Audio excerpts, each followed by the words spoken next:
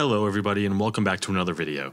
Today we're going to be looking at the top 10 MMOs that you can play right now in 2024. This of course is a personal list and completely my opinion of what the top 10 MMOs are to play right now, but without further ado, let's jump into it. Starting off at number 10, we have Albion Online. Albion Online is a free-to-play sandbox MMO that focuses on a player-driven economy, classless combat system, and big PvP battles. One of Albion Online's big draws is its very in-depth crafting and gathering system, and the fact that it's cross-platform. You can play on PC or mobile and link your accounts together. This game will run on basically any device, and it has content tailored to people who like PvE and not just player versus player. It offers features that some MMOs don't, such as player housing, guild warfare, local market boards, and a player-driven economy. This game is still getting regular free updates, which has improved the game a ton. There was even a free update that completely overhauled the graphics of the game. Now, one controversial aspect of Albion Online is that it has full open-world PvP loot, meaning that if you're traveling solo, you might run into a big pack of players that will just murder you and take all your stuff, so you might want to join a guild pretty quick if you jump into this game. Albion Online is still very popular and there's a lot of people that love this game, but it is an isometric style game, meaning that the camera angle in this game is similar to Diablo or League of Legends. This could turn some people off from the game, but if you're okay with that style and you like PvP, Albion Online is probably one of the best PvP-focused MMOs out there right now. Albion Online is completely free to play, but there is a $15 per month version of it, and if you want to get everything out of the game, you're probably going to want to pay that fee. But for free, you can check out the game and see if it's something that you're into. Moving on to number 9, and that is Destiny 2. Destiny 2 is probably the outlier on this list, considering it's not a traditional MMO, and some might not consider it an MMO at all. Destiny 2 is a pay-to-play first-person multiplayer shooter that has MMO aspects such as raids, loot, and group PvP. The main reason I'm adding Destiny 2 to this list is because unfortunately it will be shutting down soon due to layoffs at Bungie. Destiny 2's latest expansion, The Final Shape, came out to very positive reviews, so if you ever thought about playing Destiny 2 and you never got around to it, now is probably your last chance to go and experience the story before it gets taken down for good. If you were a fan of Halo back in the day, then you will love the gameplay of Destiny, considering it's basically the same thing, except you'll be doing massive raid battles and going through a pretty enthralling story to get there and fighting over some loot. Destiny 2 itself is free to play, but the newest expansion, The Final Shape, will cost you around $50. So if you want to experience that newest story before the game fades away, you will have to cough up some money. Although there is no monthly service fee to continue playing. Being a first-person shooter, Destiny 2 does have some of the more faster-paced PvP battles opposed to the other MMOs on this list, and the raid battles are very enthralling and fun, though of course this style of game will not be for everyone. Moving on to number 8, we have Black Desert Online.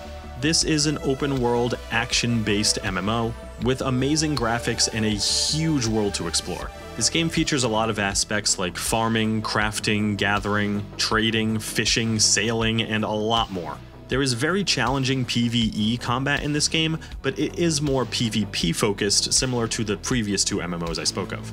It even has large-scale PvP battles called sieges that actually affects who controls which areas of the map, and that can affect tax rates, the resources in the area, and more. This game also features open-world PvP where anyone can attack anyone else at any given time for any reason. Although there is a karma system to keep criminal players in check.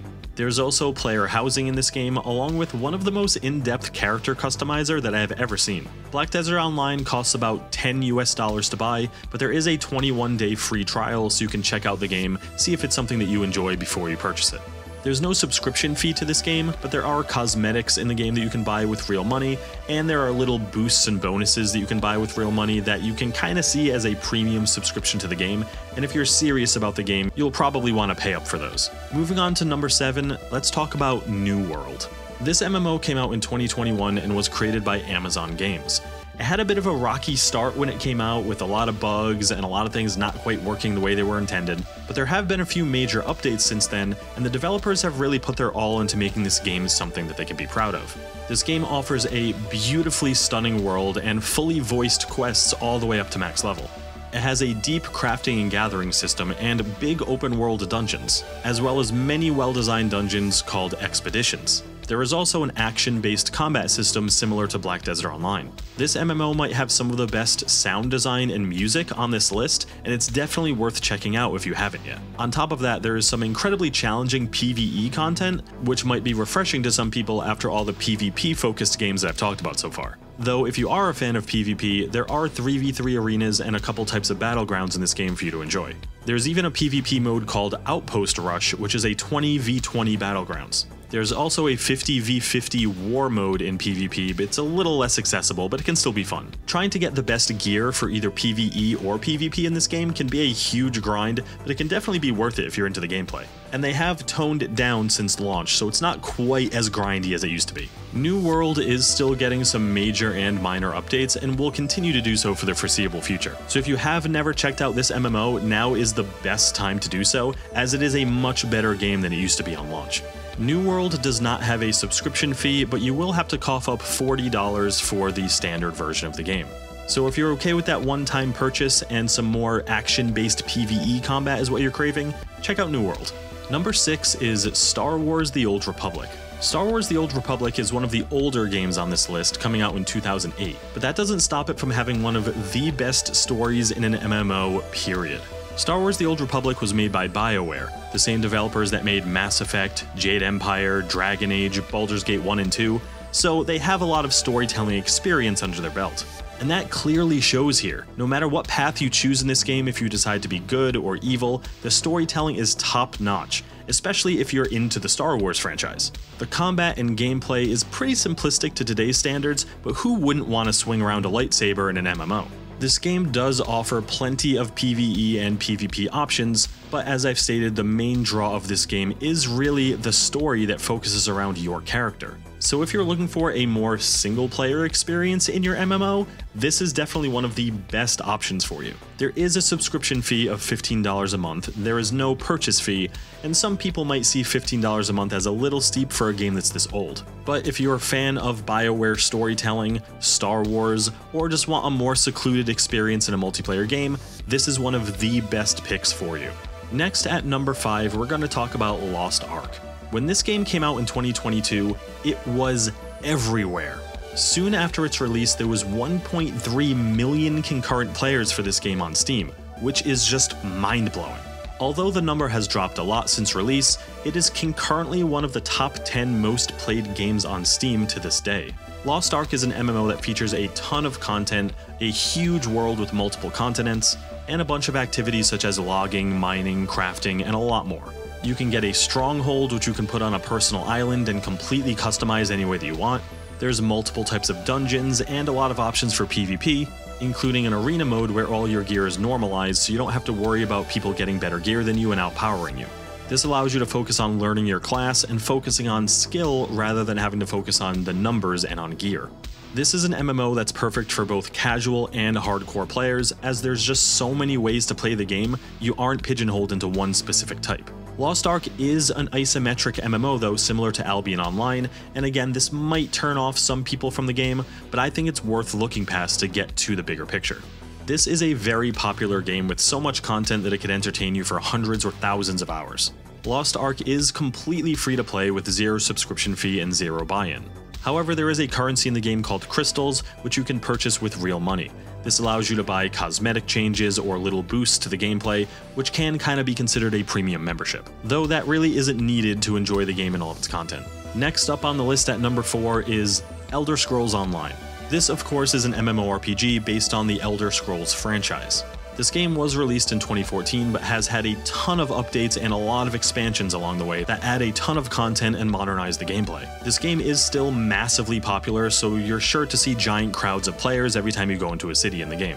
This game features fully voiced quest lines and really amazing stories that are similar to the Elder Scrolls series of games, and amazing stories that are similar to the single-player Elder Scrolls games. There's also amazing music, really challenging PvP fights, huge dungeons, and a lot of PvP options. The combat is first-person action, similar to the Elder Scrolls series, but there is a bit of a soft lock handicap that makes it easier to aim your abilities just in case your connection isn't that good. It's very different from what's in a lot of other MMOs, and some people find the soft lock assist to be hindering more than helpful.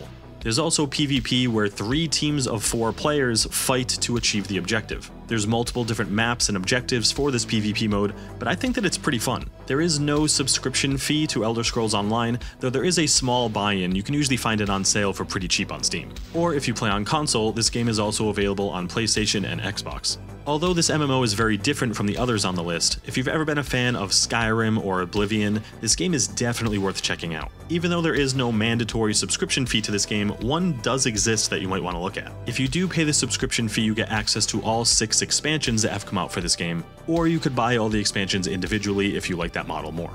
Now, coming to number 3, we have World of Warcraft. World of Warcraft has been out since 2004 and is pretty much the name you think of when you think MMORPG. Since World of Warcraft has been out for so long, there is innumerous things to do in this game. There are so many expansions and so much content that it might actually be overwhelming to a new player. As of the recording of this video, in a couple weeks the newest expansion for World of Warcraft will release called The War Within, and there's a lot of players that are very hype about it.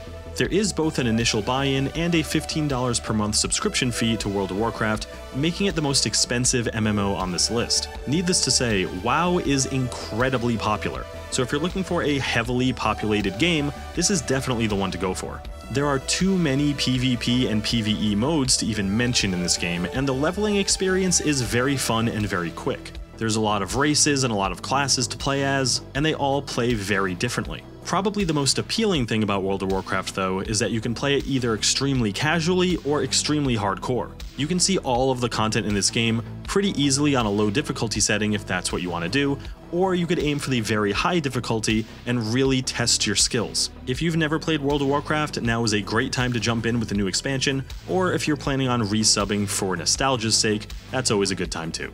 Speaking of nostalgia, next on the list is Old School Runescape. Old School Runescape is having a massive resurgence right now, with a ton of players playing it, streaming it, making videos about it. It is everywhere. This is by far the oldest MMO on our list, but it holds up even today. RuneScape's selling point is almost just how grindy it is. It has that old school game feel, that difficulty, the spending thousands of hours grinding materials to get what you want. It's definitely not for everyone, but it holds a huge nostalgia for those who played it back in the day. If you have never played Old School RuneScape, it is completely free, and you can go check out what all the hype is about, what all the nostalgia is about, just by downloading it and clicking play. Even though all of these MMOs that I've talked about so far are really great games that might have just minor downsides, there is one that I think in 2024 stands head and shoulders above the rest, and that MMO is Final Fantasy XIV. Final Fantasy XIV is a massively popular MMO that originally released in 2014. This game is obviously based on the Final Fantasy franchise, but does not require that you play any previous Final Fantasy games to understand what's happening in this one. The reason this game is on top of this list is because I feel like it has everything that you would want in an MMO. A massive, sprawling map that is absolutely beautiful, the best music I've ever heard in an MMO hands down, the combat is hotkey based similar to World of Warcraft, there are plenty of both PvE and PvP modes to enjoy, including a lot of mini-games to kill time, and there is hands down the best story that I've ever seen in an MMO or in any game I've played. The community is extremely welcoming to new players, and one of my favorite parts, you can play every class at the same time on one character and don't need to make alts to experience a new class. There is both a buy-in fee and a subscription fee to this game similar to WoW, but there is a cheaper $12.99 option rather than $15 a month option if you're okay with only having one character per server. Well, this has been my list of the top 10 MMOs that you can play right now in 2024. Let me know if your opinion differs in the comments. This has been PosllaTV, and I'll see you in the next video.